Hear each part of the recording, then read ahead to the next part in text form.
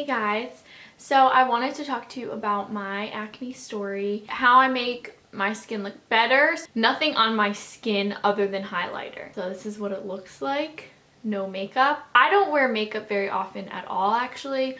This is not a big deal for me personally, and I know it's a big deal for other people, you know, not to wear makeup and stuff like that.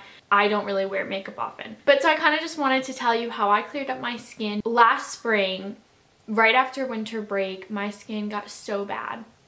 And that was the first time, like, I think I actually felt I needed to cover something up. Did I? No, because I'm a lazy bee. I did not cover anything up, to be honest with you, but I wanted to. Like, I actually felt self-conscious about my acne, and it was like cystic.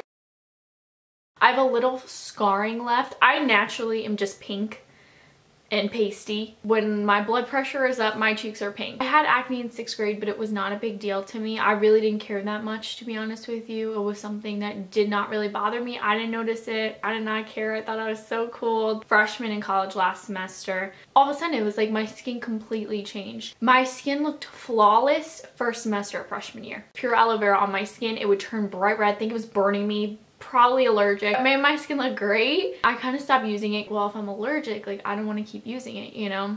Everything was fine. And I started to get like zits, and I was like, what's going on? Go away. It started getting really bad. I was like, Mom, like, it's actually like embarrassing me. Seeing it places that I had never seen it before. So that was kind of what started like freaking me out. Why is my skin bad all of a sudden? Why don't we try this Manuka honey? And I agreed with her. Like, I looked up numerous videos. I would sit in my dorm room, not even joking you, 10 hours just sitting on the bed with this Manuka honey all over my face. Like, I'll insert a picture. The picture does have a filter on it. Legitimately, that is what I looked like almost every day. I would do this honey.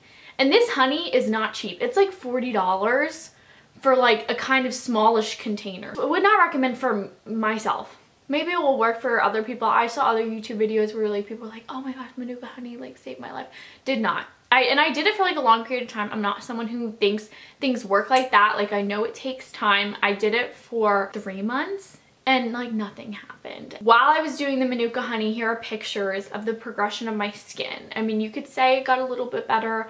I personally don't think it was like a noticeable difference. It wasn't good enough for me and like where I was at. So it's probably April and my skin is still really bad, and I was determined, like, I'm not going to use dermatologist products, like into like naturopathic stuff. I'm like, obviously I have some type of hormone imbalance. I was really focusing on my eating. I was drinking water. I was chugging. I would throw back like apple cider vinegar. Really disgusting stuff. I just was trying everything. I went back to the aloe vera. It didn't work. Try to do your research. Like, my allergies come out in my skin. I'll even a little bit right now, but I'm having allergic reaction on my forehead because of my allergies. So, and that was definitely part of it. It was like I was having acne plus an allergic reaction, which, two different problems, and I had to solve them 2 different ways. I started taking allergy medicine and that helped. And that was a really big game changer. Like, my forehead cleared up once I took the allergy medicine. I decided I needed to go to the dermatologist. We admit defeat. Bow your head and you go to the dermatologist, and that's what I had to do. I'm gonna show you what she gave me. I only use one product from the dermatologist. I always get frustrated when people show products from the dermatologist because I don't know if I can request medicine from them, like, if they don't recommend it. You know what I mean? So I'm not sure if you'll be able to use this product. But everything else I buy is either at store, and I use one natural thing to kind of counterbalance the other stuff I use. So I'll show you that now. This is stuff I try to do daily. When I am determined, I stick to something. When I'm not, I am lazy and I don't do it. Dump my dirty laundry on the floor. Like, made this really nice for you guys. Don't worry about it. To the 3 people watching right now, really, don't worry about it. Not a big deal. This is the Clarisonic. This is the, I think, original one. I was in Sephora with my boyfriend and I saw this and I was like, oh my gosh. I was like, I want that. He is an angel. And he got it for me for Christmas this year. So I use this. I was not using this when I first cleared up my acne, but it's kept my skin really nice. I use this morning and night.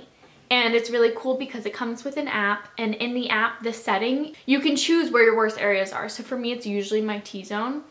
That's like consistently where I get my acne, exception for last spring. connected with this device, and it does like 20 seconds on my forehead, 20 seconds on my nose and chin, 10 seconds on each cheek. So you can get it that it suits best for you. Morning and night I use CeraVe. CeraVe products, they're not the worst thing out there. I'm gonna link a website that you can use to check your products for like how much like toxicity is in them and other crummy things that we do not want in our skincare products. And the website gives the item a rating. And you kind of based off that rating, obviously if it's higher, there's a lot more junk in it. CeraVe didn't rate horribly on these products. It rated, I think, like 2 to 4, somewhere in that range, which isn't amazing, but we will keep trying. Use these 2 products morning and night, and I just mix this. I do the 20-second scrub it all over my face. It gets very sudsy, and I just put a little bit of this in the brush. It gets very sudsy, and I just rinse it off. Along with the morning, I only moisturize once a day. I have combination skin. Moisturizing once a day helps me, and then that's all I need to do, but I know some people are different. That's why I'm saying, do your research, darling. Do it for yourself. The PM CeraVe, because I'm not a big fan of the AM. I know I should use suntan lotion. I know I should use it, and I will use it in the future.